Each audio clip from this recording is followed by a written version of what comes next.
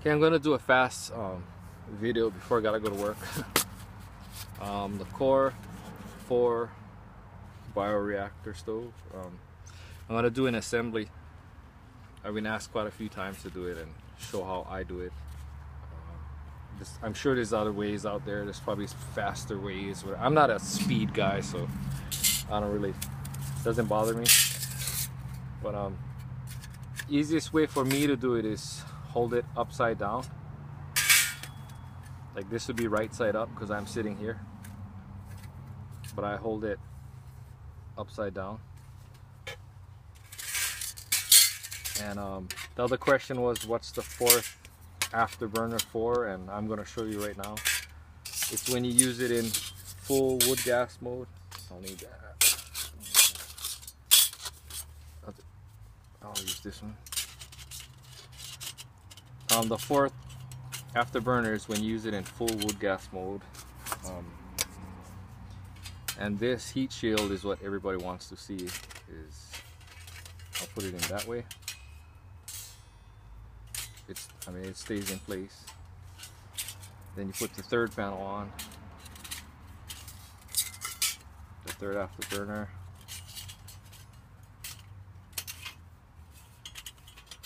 This is where everybody gets a problem. You just push this down, then this lines up. Make sure it's all in, like so.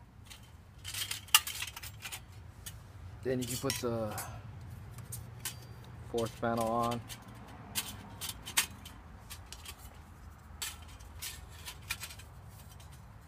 And this is the tricky part. You hold it, I hold it through the feed port and line up that slot there with this.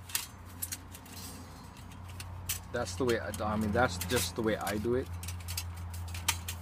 I'm sure there's other ways out there, better ways or whatever. I'll show you again. That tab. I'll do it again without narrating so I can just show it. It's actually pretty easy.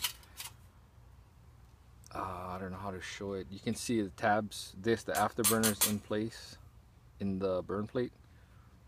Now what you got to do is make sure this corner is in. Then you can slide the burn plate tab. Goes in this slot here. You need to move it around if you can get it in.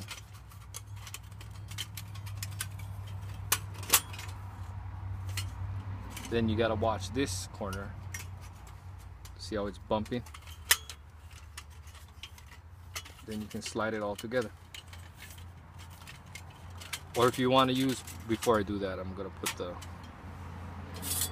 or if you want to use this, as most people do, I do it with and without it. It works better with it. I think it works better with it anyway.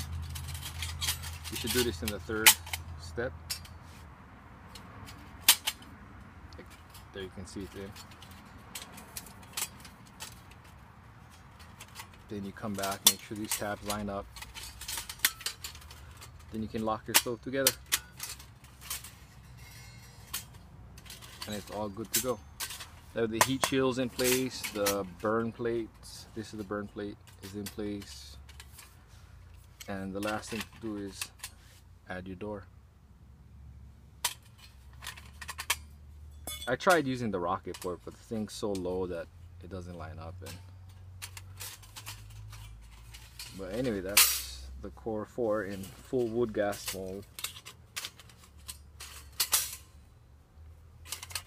And this assembly is the same thing, just reverse. That's how I do it. Just shake it around. Then set it up with the rocket port.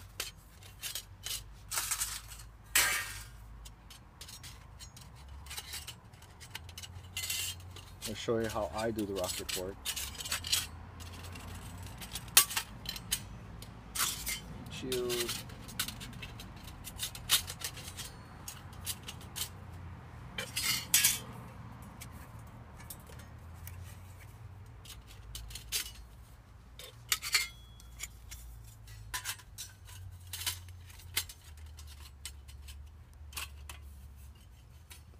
I lined that tab up with the slot, so when I push this down, usually just a small push and it's all lined up like so. Then I put the burn plate in. I mean top lift, updraft plate, or whatever you want to call it. Some guys call it a Woodgas plate. Some guys, I hear all kinds of names for that thing. And this is where I don't use the fourth afterburner, because we're going to use the feed port. And I push it in with my thumb like that. Line up this. And I hold it, I push it in so it's on the tab. Then I lock the stove into place. And to put the rocket port on,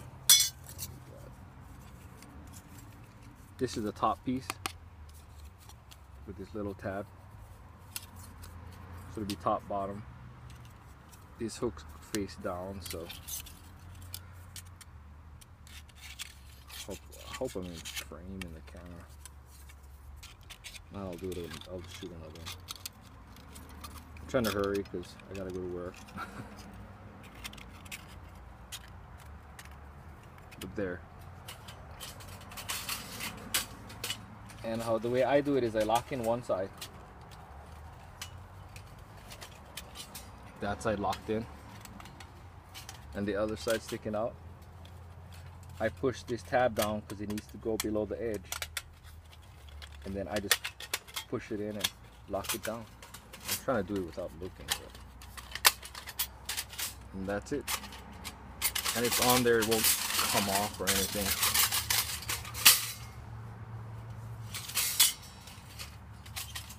So if you have any I don't know, any comments on, or you want to see it in a certain mode, like 3 mode or whatever, just let me know and I'll try and do a video. And oh, there's my other burn plate. And this assembly of the rocket port is like, don't be afraid to bend the thing. It's really, it's like springy.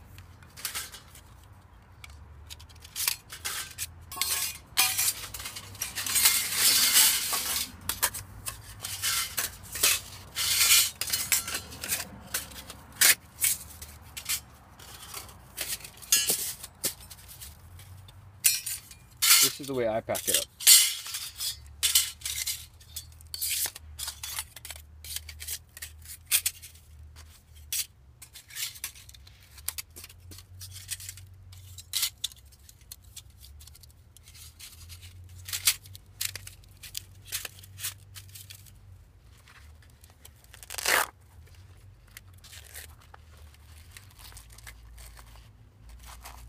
I usually don't take every part out, but I did this time.